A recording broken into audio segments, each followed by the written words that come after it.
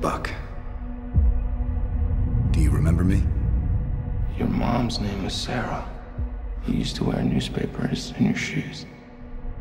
You're a wanted man. I don't do that anymore. Well, the people who think you did are coming right now.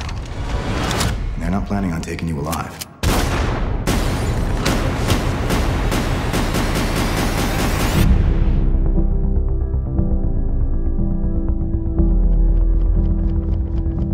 Captain, while a great many people see you as a hero, there are some who'd prefer the word vigilante.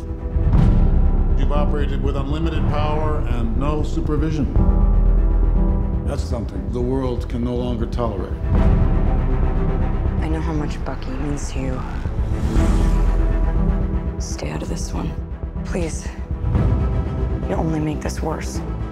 You saying you'll arrest me? There will be consequences.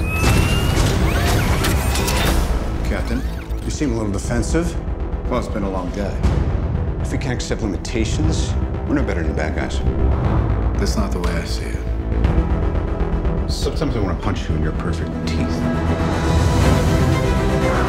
I just want to make sure we consider all our options.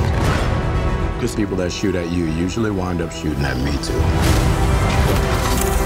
You know what's about to happen. Do you really want to punch your way out of this? What do we do? We fight.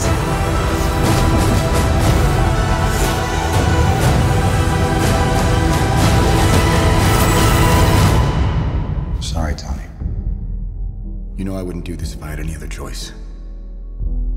But he's my friend. So was I.